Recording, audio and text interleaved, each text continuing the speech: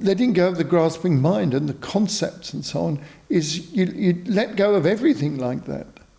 So you wouldn't have any sense of, it's seeing the emptiness of your conceptual world and actually having the experience of all of that collapsing.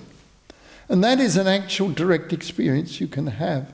And it's not the same as at that point having an experience connected with love or compassion. It's a different kind of thing.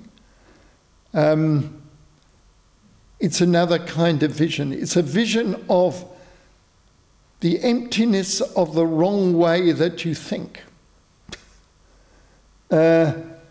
Because actually the way we view the world is just false. One likes to think, I know, and I do sometimes think that myself, it's just a little bit false. But actually it's not just a little bit false. It's more or less completely false. One can't imagine how false it actually is. But then it's not a surprise when you think about it, because the falseness of it connects to the cruelty of the world, the lack of compassion, the lack of joy, the lack of happiness, the samsaric vision of misery. The world is like that because it's overlaid with nonsense. It's the avidya, sometimes it's described as ignorance. I'm not sure I totally go with that as a translation of avidya, but nevertheless, maybe it'll do. It's ignorance, it's, as some teachers say, it's the insanity of the world.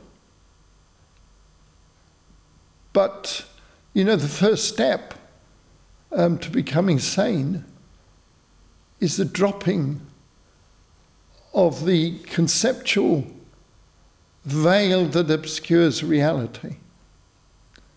And that's what I was talking about a bit earlier, is linking into that letting go of what otherwise you start thinking of. This is real, this is genuine, this is the way the world is.